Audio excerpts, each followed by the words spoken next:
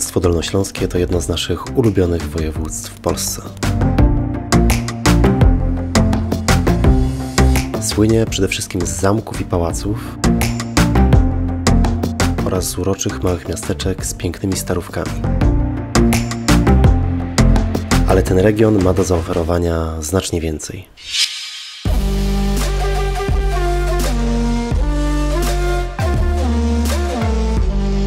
Znajdziecie tu Arkę Noego, krzywą wieżę,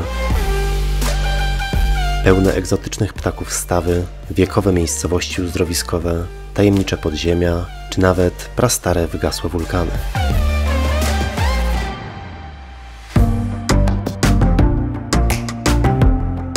Udało nam się też poznać kilka wyjątkowych osób, które jeszcze bardziej rozpaliły naszą sympatię do tego regionu.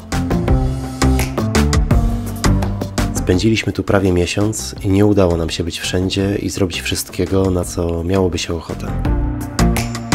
Taki właśnie jest Dolny Śląsk. W tym filmie zobaczycie 15 miejsc, które polecamy odwiedzić, podróżując po województwie dolnośląskim.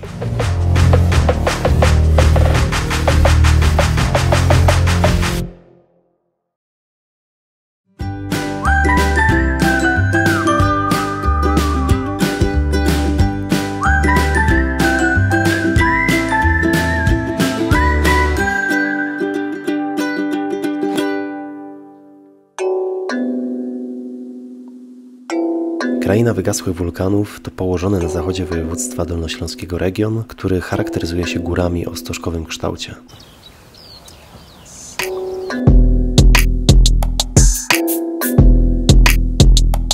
Wyróżnia go niezwykła różnorodność skał wulkanicznych.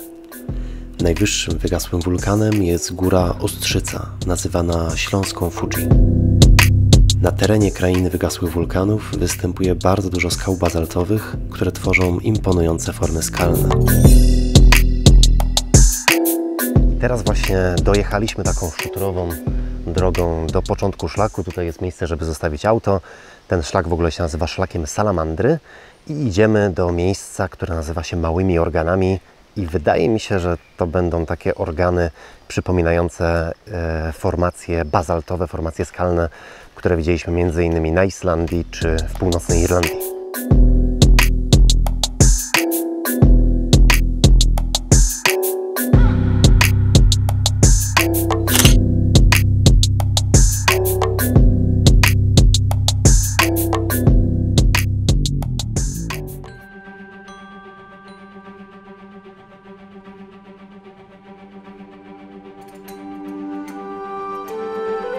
Na zachód od wulkanów znajduje się zamek Czocha.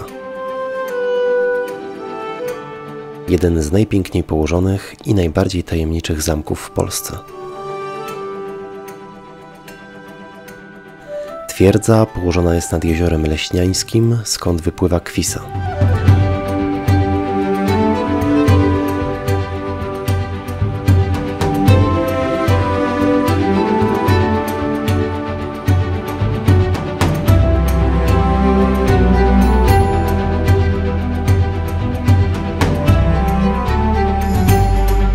Właściciele zamku zmieniali się przez wieki, ale łączyło ich zamiłowanie do dyskrecji. Do dzisiaj odnaleziono kilkanaście tajnych przejść, a w sumie jest ich ponoć ponad 40. Zgodnie z planami w kilku miejscach są ukryte klatki schodowe, a pod zamkiem znajdują się nieodkryte dodatkowe piętra.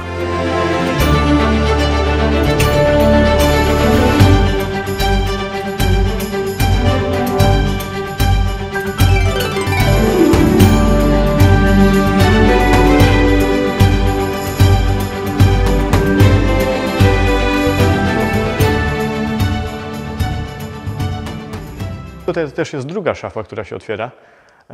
Ją akurat można rozpoznać po śladach na marmurze, niestety. Wytarła bardzo wyraźny ślad. W rogu tam, tak? W rogu, dokładnie. Znaczy widzę na podłodze wytarte, ale wygląda to tak, że nie wiem, czy lewe, czy prawe się otwierają.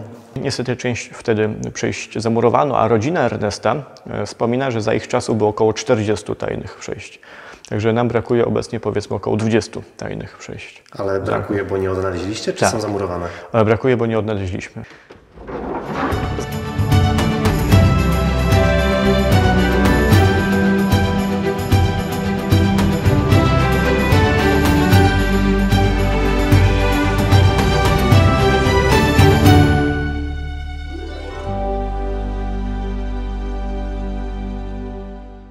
Będąc w tej części województwa dolnośląskiego, warto też zajechać do magicznej Pławnej Dolnej.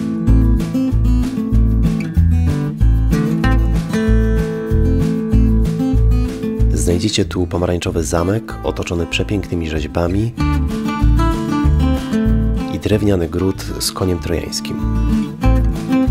A w głębi wsi znajduje się nawet wielka Arka Noego.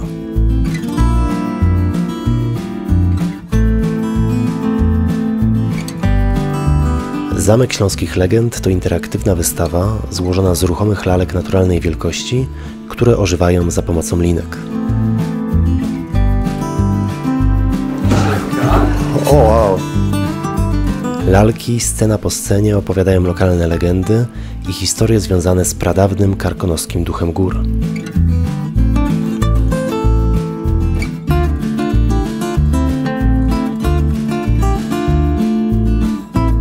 Ruszamy na wschód w kierunku Świdnicy i Wałbrzycha. W połowie drogi pomiędzy Jaworem a Wałbrzychem znajduje się mało znana wieża widokowa na Wieżycy.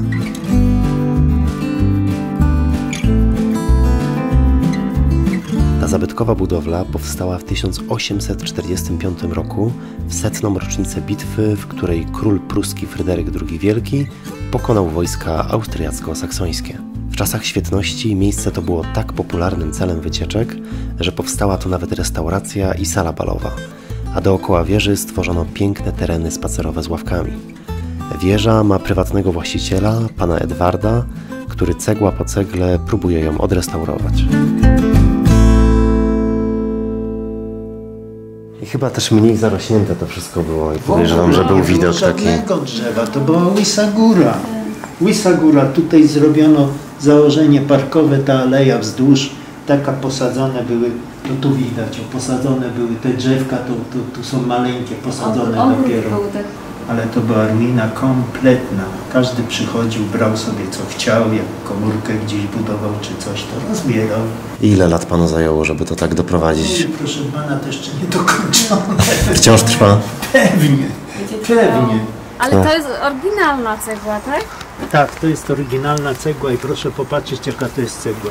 To takie ćwiartki, połówki, jak znajduję, to aż dzwoni. A te kolorowe elementy w oknach? To one... Wie pani, kolor przyciąga, tak jak woda, tak kolor.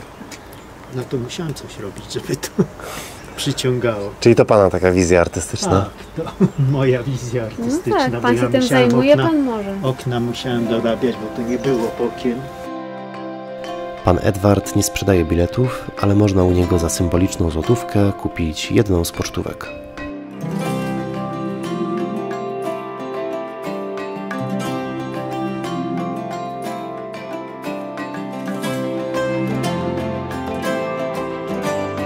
Podróżując po Dolnym Śląsku trzeba też odwiedzić Świdnicę. Moje rodzinne miasto i jedno z najładniejszych miast w tym województwie.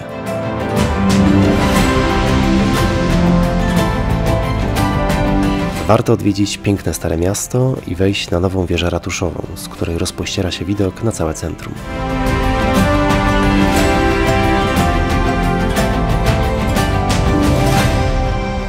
Na rynku znajdziecie też Muzeum Dawnego Kupiectwa.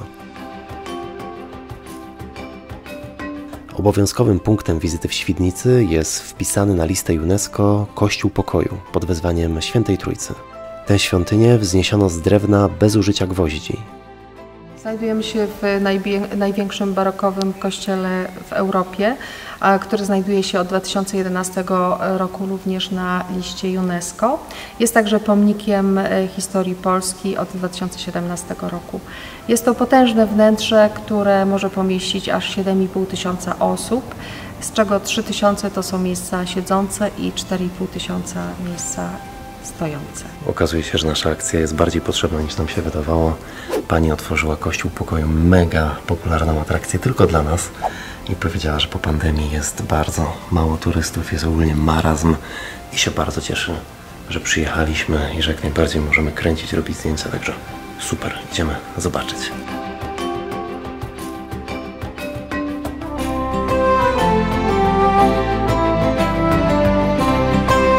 Bogato zdobione wnętrze i olbrzymie organy robią niesamowite wrażenie. Te kolumny, które tutaj widzicie, też nie są marmurowe. Wyglądają na marmurowe, ale podobnie jak wszystkie rzeźby i cała reszta są zrobione z drewna. Niesamowite.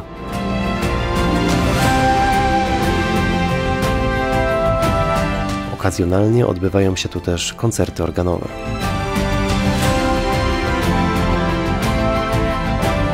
Niedaleko jest piękna gotycka katedra z ponad 100-metrową wieżą. Świdnica jest bardzo dobrym miejscem wypadowym na wycieczki w Góry Sowie, do podziemnego kompleksu Rize, czy do Zamku Książ i Wałbrzycha.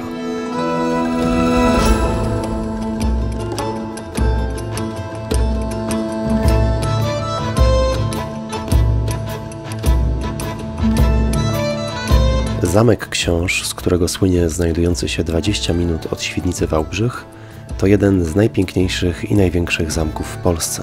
Nie bez powodu jest nazywany perłą Dolnego Śląska.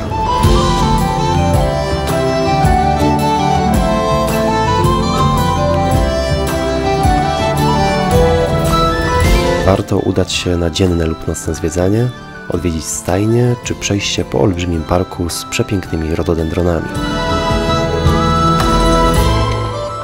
Wałbrzych to jedno z niewielu polskich miast, które nie ucierpiały w trakcie wojny, dlatego centrum jest świetnie zachowane.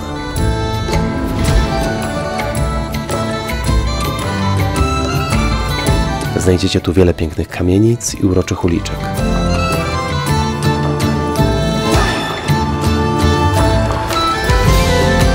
Warto też odwiedzić Park Sobieskiego, w którym znajduje się ponoć jedyne w Polsce położone w środku miasta górskie schronisko Harcówka.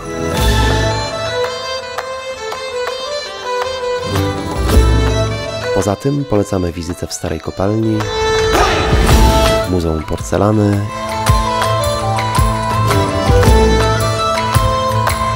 i na Nowym Mieście.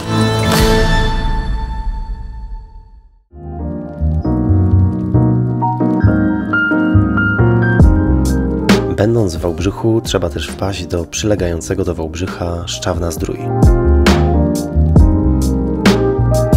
Szczawno to przepiękna uzdrowiskowa miejscowość z pijalnią wód i parkiem zdrojowym.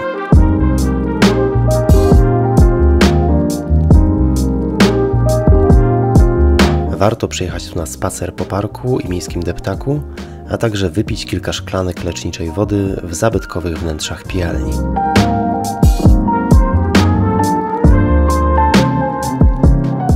Ciekawe jest też klimatyczne Sokołowsko, nazywane śląskim Davos.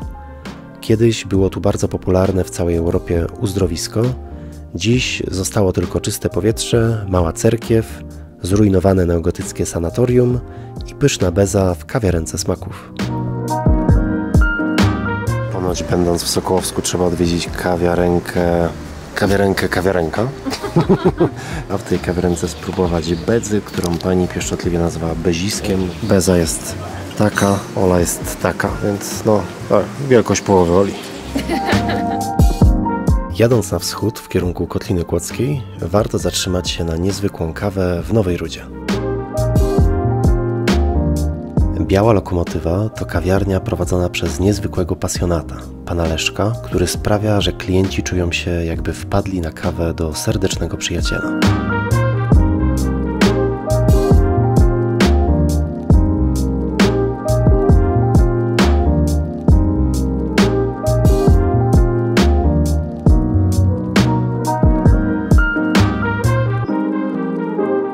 Kawa jest tu serwowana na setki sposobów, ale nie znajdziecie tu menu. Każdy napój jest dostosowywany do aktualnych potrzeb klienta.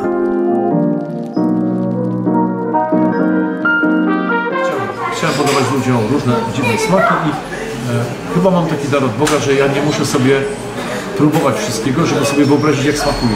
Jeżeli skosztowałem moich lodów czekoladowych i zjadłem cebulę po drugiej stronie, to ja już wiem, jak to smakuje razem. I mogę sobie dozować ilość cebuli i ilość czekolady. Chodzisz do sieciówki, masz 7 kaw i cieszysz się, masz taki wybór. A tu nie masz żadnych w menu. I to jest dopiero wybór. To jest dopiero wybór.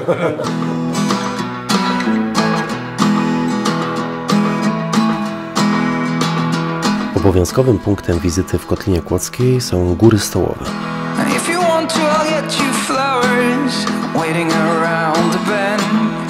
Jest to pasmo górskie, które swoją nazwę zawdzięcza licznym, poziomo ułożonym skałom, które są płaskie jak stół. To tu nakręcono kilka scen opowieści z Narni. Szczególnie polecamy skalne labirynty błędnych skał i szczyt Szczelin jest wielki. W sezonie w labiryncie bywa tłoczno, dlatego warto wybrać się tu albo poza sezonem, albo chociaż nie w weekend, żeby w pełni cieszyć się tym cudem natury. O zachodzie słońca polecamy wejść na Szczelin jest wielki, na którego szczycie znajduje się schronisko z tarasami widokowymi.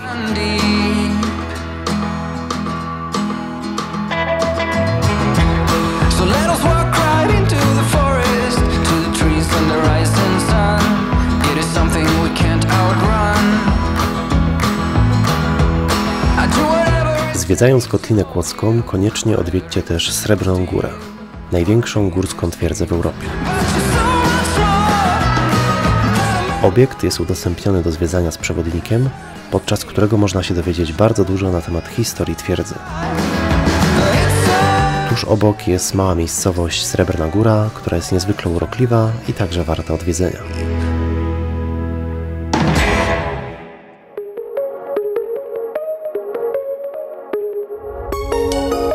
Tuż przy granicy z Czechami znajduje się Złoty Stok, miejscowość pełna atrakcji, które wystarczą na cały dzień albo nawet na kilka dni. Znajduje się tu zabytkowa kopalnia złota, którą można zwiedzić z przewodnikiem. Można nie tylko przejść podziemną kopalnię i usłyszeć lokalne legendy, ale też zobaczyć 10-metrowy podziemny wodospad, czy przejechać się wagonikiem.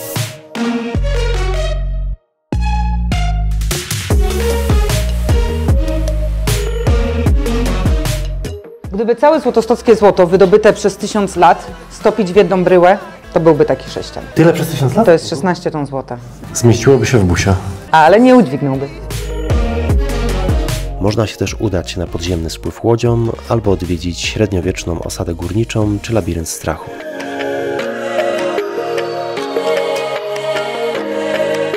W pobliżu jest też park linowy z tyrolkami łącznej długości 2 km i wiele innych atrakcji.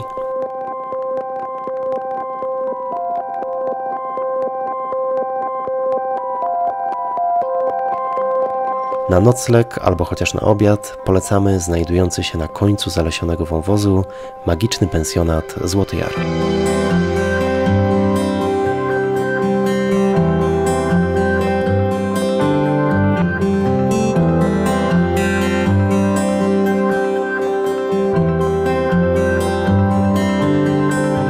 Godzinę na południe od Złotego Stoku, pod masywem Śnieżnika, znajdziecie Międzygórze, nazywane perłą Sudetów.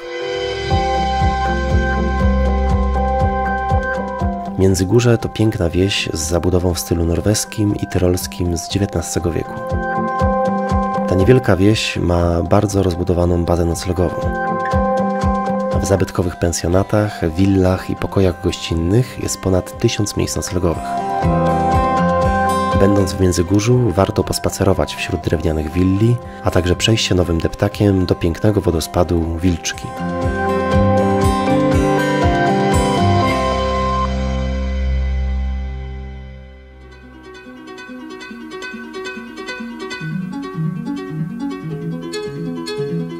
Opuszczając Kotlinę Kłodzką i ruszając na północ województwa, w drodze do Wrocławia miniecie Zalew Mietkowski.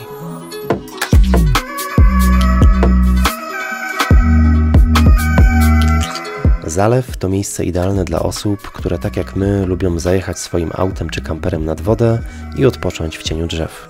I do tego z widokiem na Ślężę, będącą dolnośląskim miejscem mocy.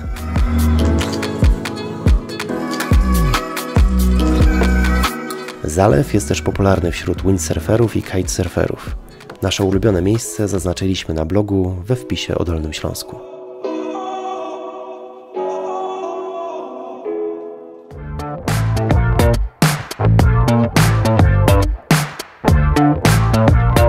Oczywiście zwiedzając Dolny Śląsk nie można pominąć jego stolicy, Wrocławia, który jest jednym z najładniejszych miast w Polsce.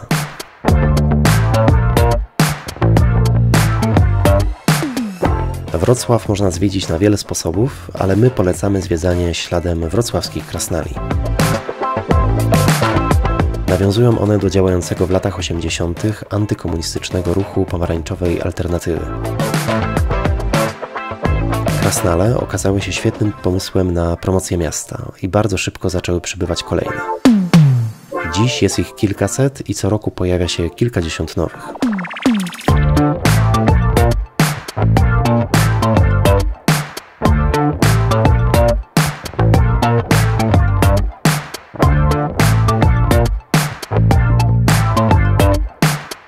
Poza wrocławskim rynkiem czy Wyspą Słodową polecamy odwiedzić Hydropolis,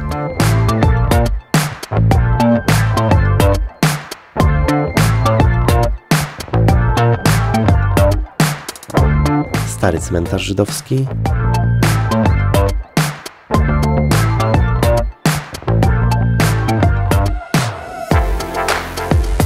Labirynt w Parku Brochowskim,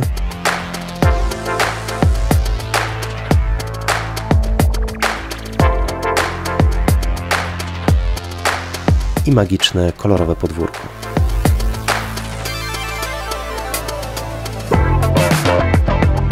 Szczegółowo opisaliśmy Wrocław w osobnym filmie, do którego link znajdziecie w opisie do tego odcinka.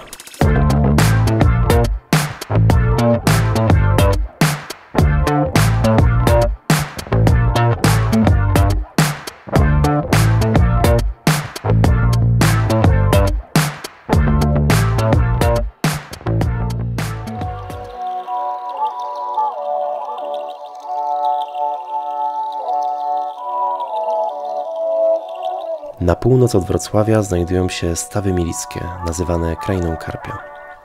Jest to największy w Europie ośrodek hodowli tej ryby. W prawie 300 stawach żyją miliony ryb i ponad 270 gatunków ptaków, m.in. kormoranów, żurawi, czapli czy bielików. Dolina Baryczy to też raj dla miłośników turystyki rowerowej. Znajdziecie tu ponad 1000 km szlaków pieszych i rowerowych.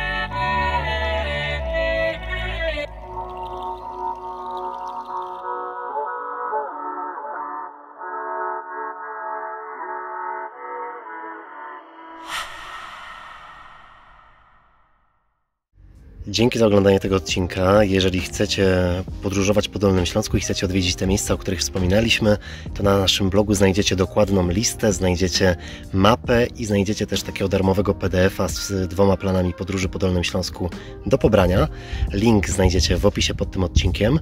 A jeżeli znacie na Dolnym Śląsku jakieś inne ciekawe miejsca, których nie poleciliśmy, których nie odwiedziliśmy, dajcie koniecznie znać w komentarzach. A jak lubicie podróżować po Polsce, to polecam też naszą nową książkę Niesamowita Polska, która jest już w sprzedaży i w której znajdziecie 52 pomysły na weekendowe wyjazdy po Polsce do takich nietypowych, mniej uczęszczanych, mniej popularnych, fajnych miejsc. Do zobaczenia w kolejnym odcinku.